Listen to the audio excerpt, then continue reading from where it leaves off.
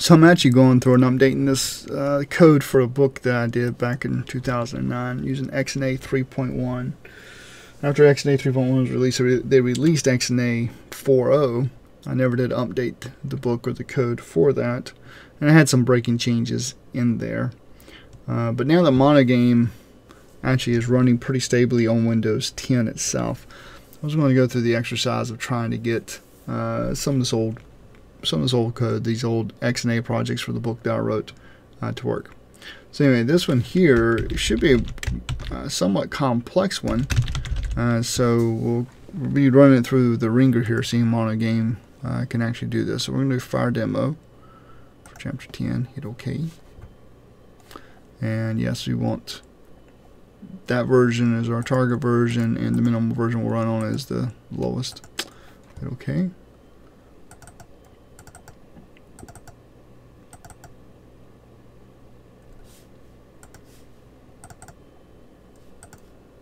Alright, so here, well, first of all, we'll go in here and say restore NuGet packages, so he'll be happy. And then down here, add a folder, we called it textures. And this was the bitmap that I had in there from that. So this is my original folder from my XNA 3.0 code when that shipped on a CD for the book. The way this works, the content pipeline, in the XNA days, this was actually a totally different project, and Visual Studio 2010 knew how to work with them. Now this is content pipeline, is actually part of MonoGame. So I am actually going to double click on this guy, and I'm going to copy this content.cs project in my clipboard so I haven't. And I'm going to say import, and then go here to my fire demo content, and paste this guy in here. And so this is going to be the content proj, which was an XNA thing. Open him up, and he knows that, okay, he needs this texture and fire grade. So I can say build, and yes, I want to save this guy. And so he built, so he succeeded, and now he's updated. Alright, so that is done. I'm going to open up game 1 and drag this game 1 over here, copy that on my clipboard, close it out, go to this game 1, paste it over top of it, get rid of this gamer services. This is like avatars and things of that nature. Net is some networking stuff. Neither one of those is used.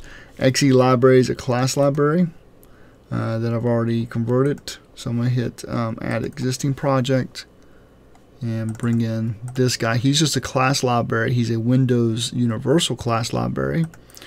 And I also added the reference to this monogame.framework. So when I created the monogame, that template, and of course I got this by installing monogame to begin with. I should have mentioned that.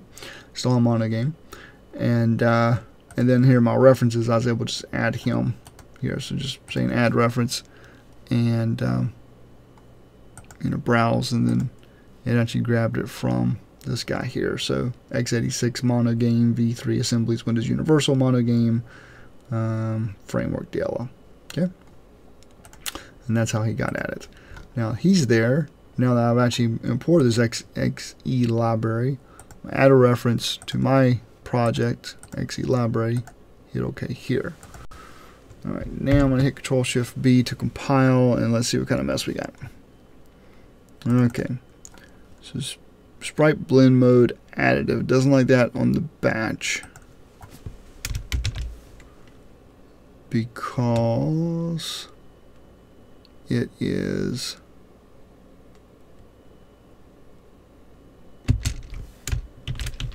sprite sort mode immediate, and then we want it to be blend state dot additive.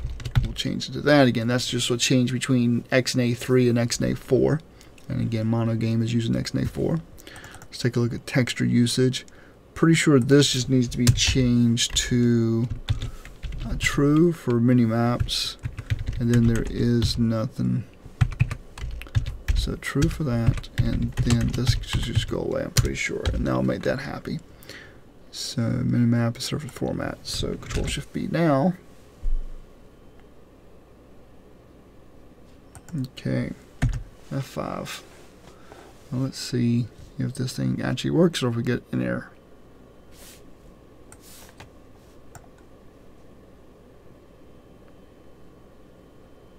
Oh, look at that. It actually works. It resized it and resized it again when I moved it. How neat. How neat. My XNA Fire demo. And of course, if I size it up, it's not going to matter. It's always kind of hard-coded to that thing. And it did that for speed purposes. But that looks pretty cool, I think. So, there you go. An XNA code from my 2009, and I was able to get it running very easily as a Windows Universal. Which, I mean, again, what makes that cool is I can come down here and say bring up a phone and run it as a phone, right? And it's gonna be this guy here, so on the phone emulator, and well, it might not. Yeah, there he is. And there's running on the phone. And it's not even a very beefy phone at that. Okay, so hit back. That closes down. So that's only that guy. I can actually then run him on a HoloLens emulator. Ooh, HoloLens.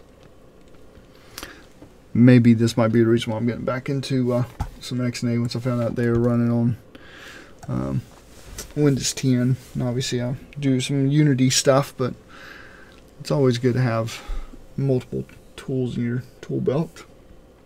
So being able to write Windows 10 apps, HoloLens app, Universal apps, using Unity or XNA or now MonoGame, that can be beneficial. So obviously this will take a minute because I didn't already have this one warmed up. But I'm pretty excited. I'm pretty excited. So here's HoloLens. Hey. This is my gaze looking around.